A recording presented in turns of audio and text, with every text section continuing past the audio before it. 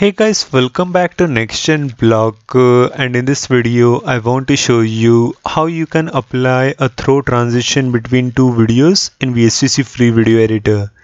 Now it's actually super easy to apply a throw transition between two videos in VSDC. So without further delay, let's get started and see how you can do this.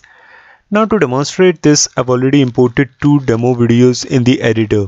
So this is my first demo video and this is my second demo video. And as you can see right here, I've not overlapped my videos, which I normally do when I make a transition tutorial. Rather, I've placed them one after the other in the timeline like this. So to apply a throw transition, first you need to double click on your first video and then go to video effects, go to transforms, select skew, and now click on OK. Now currently the duration of the skew effect is the entire duration of my first demo video, which is 14 seconds, 200 milliseconds. So decrease the duration of the skew effect to just 500 milliseconds.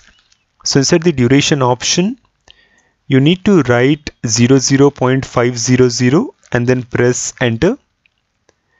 Now place the skew effect right at the end like this. Alright.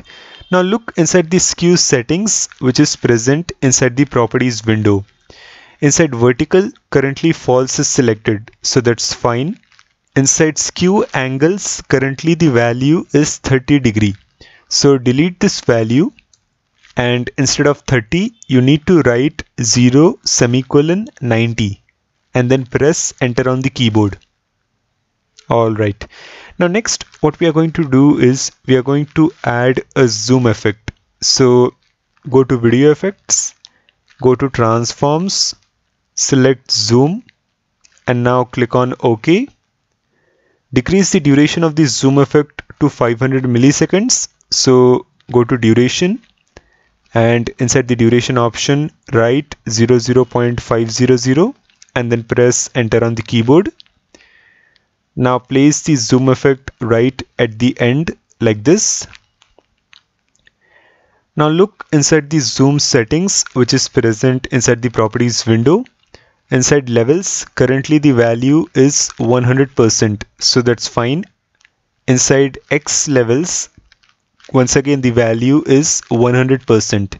So instead of 100, you need to write 100 semicolon 0 and then press enter on the keyboard.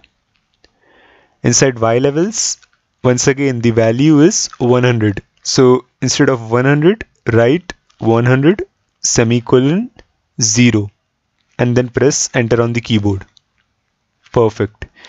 Now next, what we are going to do is we are going to add a rotate effect. So go to video effects, go to transforms, select rotate, and now click on OK. Decrease the duration of the rotate effect to 500 milliseconds.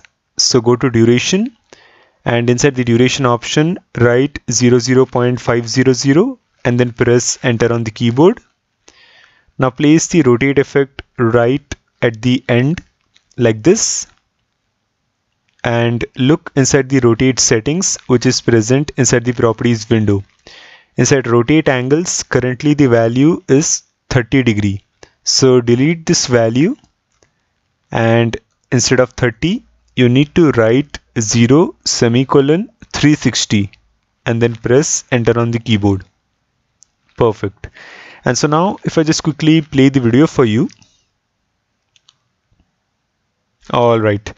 Now let's go back to the main editing timeline, and now double click on your second demo video, and once again we will add a skew effect. So go to video effects, go to transforms, select skew, and now click on OK. Decrease the duration of the skew effect to 500 milliseconds. So inside the duration option, write 00.500 and then press enter.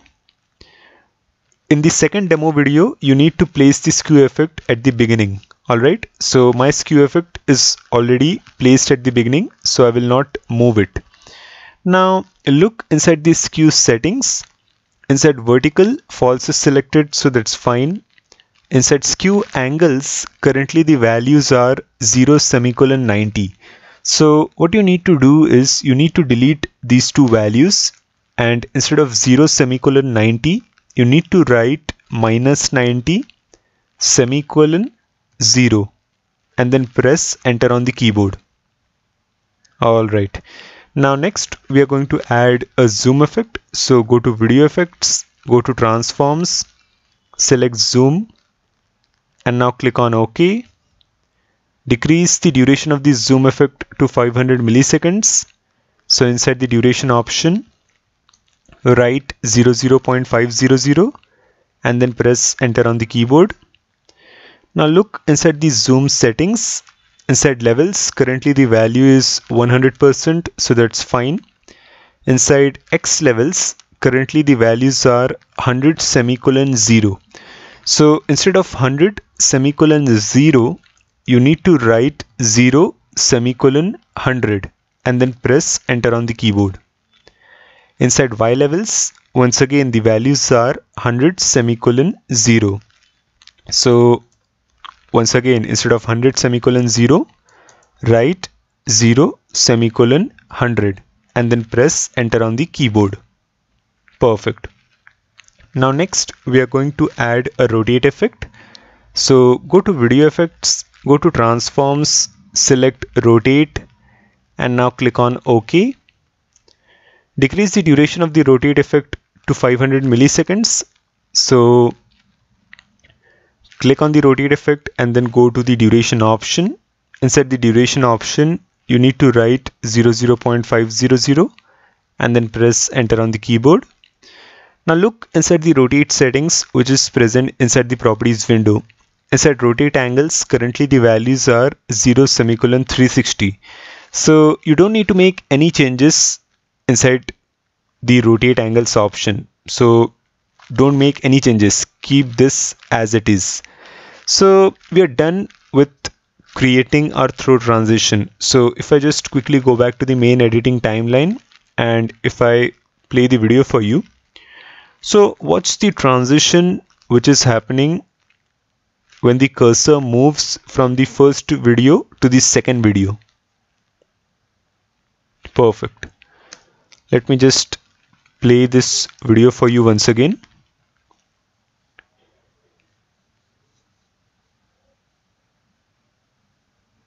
Perfect.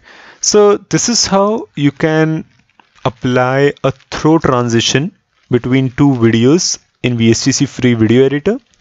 Do let me know your thoughts in the comment section below. Like the video and subscribe to my YouTube channel. I will again see you in the next video. Till then, thanks for watching.